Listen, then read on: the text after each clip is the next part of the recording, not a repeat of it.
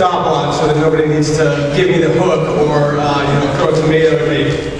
Good afternoon. Thank you all for taking some time out of your busy schedules to be here. My name is PG Sittenfeld. I'm a lifelong Cincinnatian. I'm a first-time candidate for Cincinnati City Council, and I am an endorsed Democrat.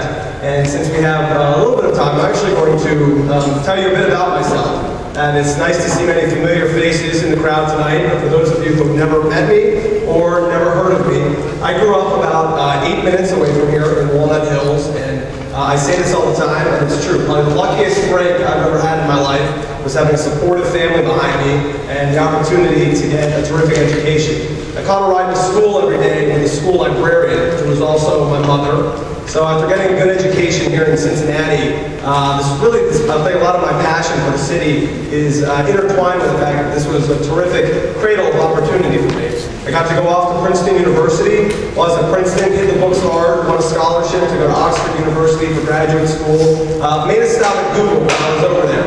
And life was good at Google, but I can honestly tell you the only place I ever wanted to call home, build a life for myself, try and do something to help improve my hometown and community. This is where I wanted to be. The specific job I came back for was to help run an organization some of you may have heard of. It's called the Community Learning Center Institute. We take schools, public schools, that would be sitting unused afternoons, evenings, weekends, and develop them as community centers, bringing in co-located health centers, after-school programming, adult education, recreation opportunities. And I will say, it's been very heartening in the news lately to see Cincinnati Public Schools, once again the top urban public school district in the state of Ohio.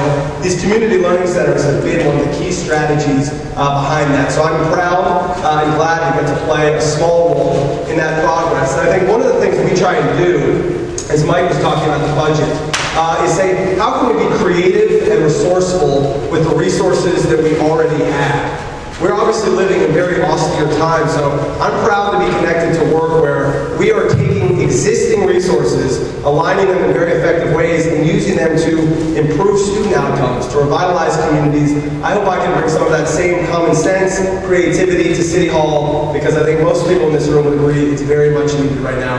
Again, my name is PG Sittenfeld. I look forward to the conversation as the forum unfolds. Thank you.